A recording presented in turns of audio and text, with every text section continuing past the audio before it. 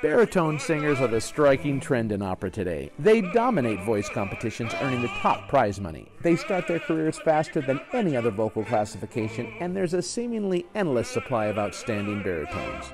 Their lyric voice is more natural to speech than any other voice type, and many live well in a career of operatic roles while frequently crossing over to Broadway. In fact, these days, an attractive-looking baritone with a solid technique and good acting skills can land jobs on major stages by his early 20s. In this video, we'll learn about famous baritone roles, characteristics of the baritone voice, and finally we'll meet Canadian-American baritone Joel Balzun, who will bring us inside his special world of the baritone sound. This video was inspired by the California Standards for Arts in Music and specifically addresses Standards 3, 4, and 10. Standard 3 deals with when creative work is ready to be shared with the public. Standard 4 addresses how artists select repertoire, and Standard 10 describes how artists make meaningful connections through music. The human voice falls into 6 vocal classifications, from high to low: soprano, mezzo-soprano, contralto, tenor, baritone, and bass. Each vocal classification contains several subclassifications too. There are at least 18 baritone subclassifications, and they're based on a variety of characteristics: baritones with light voices, heavy voices, metallic voices, tall baritones, good-looking baritones, those that can sing fast, those that can sing extra low, those that can sing extra loud, and the list goes on.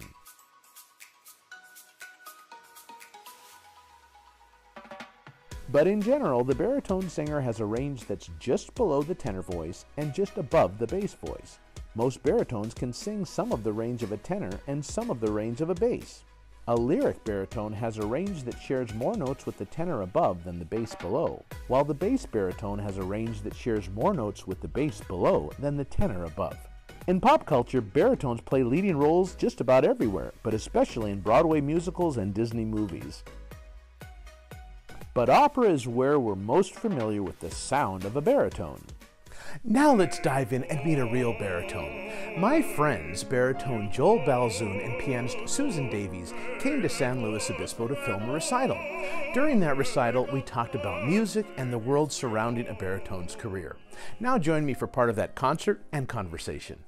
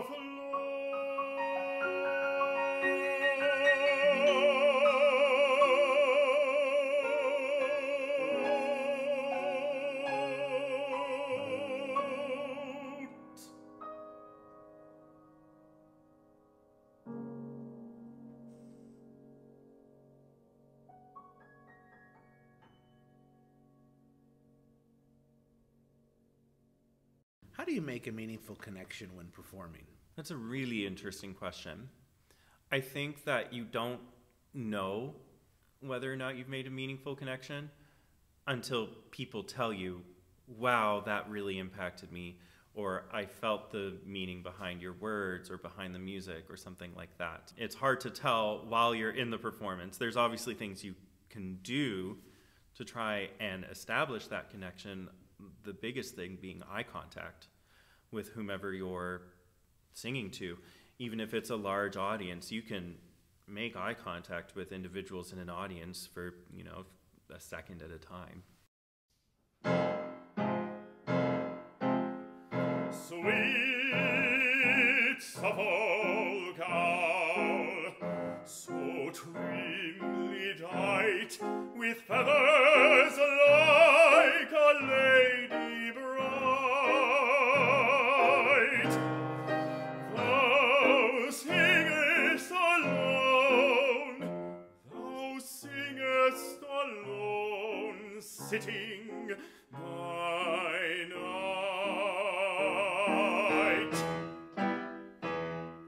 To-wit, to-woo, to-wit, to-woo, to-wit, to-woo, to-wit, to-woo.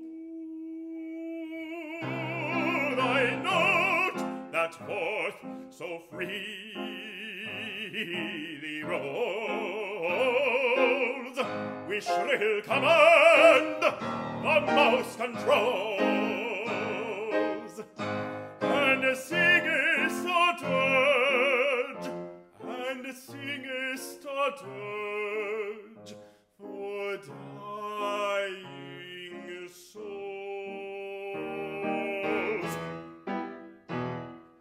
To-wit, to-woo, to-wit, to-woo, to-wit, to-woo, to-wit, to-woo.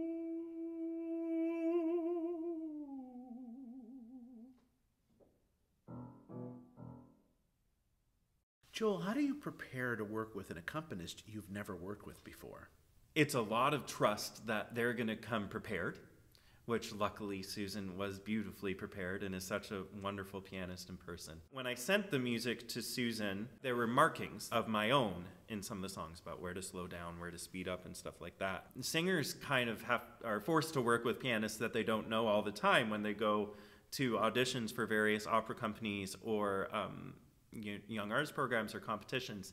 Most of the time, an accompanist will be provided. It's a lot of trust and then doing what you can to make sure that the accompanist will be successful.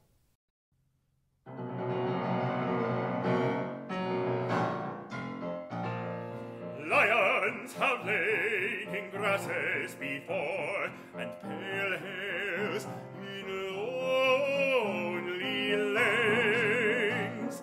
Lions, lions, lions!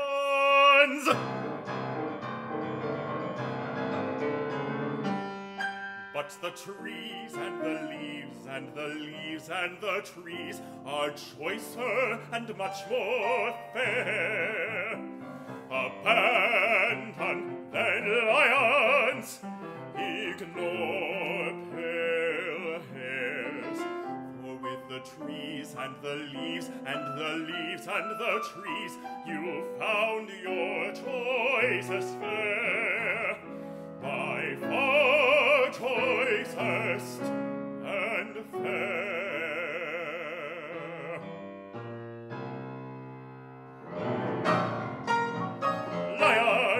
slain in grasses before, and pale hairs in lonely lanes.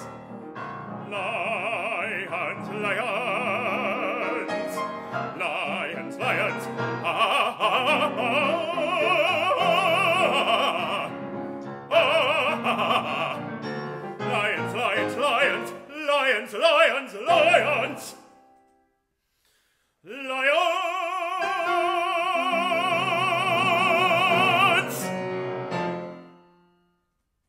Joel, can you give us an example of a creative choice you made in this recital that demonstrates your signature as an artist? Yeah, one of my favorite moments in this program in terms of what I'm singing is in Litany by John Musto.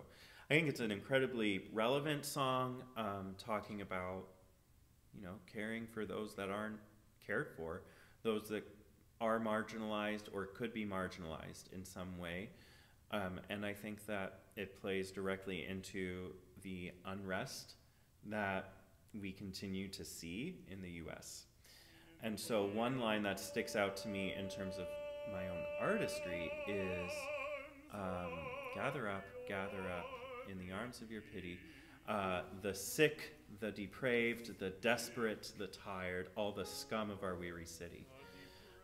That list is really gratifying to color each of those words with kind of a different tone quality. Sometimes it's a little breathy.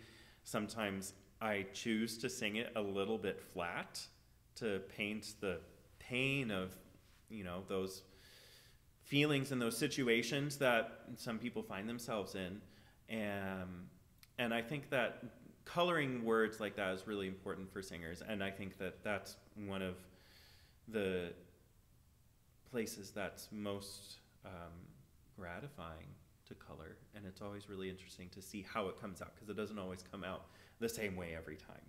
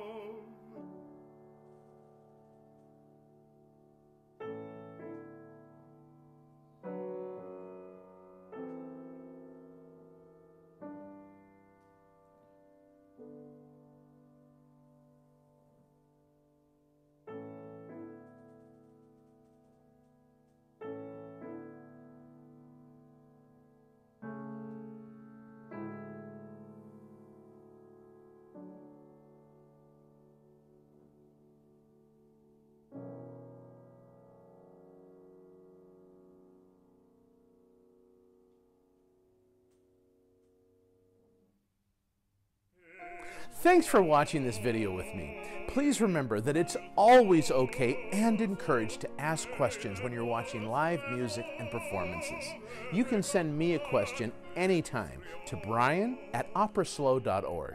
Thanks again, and we'll see you soon.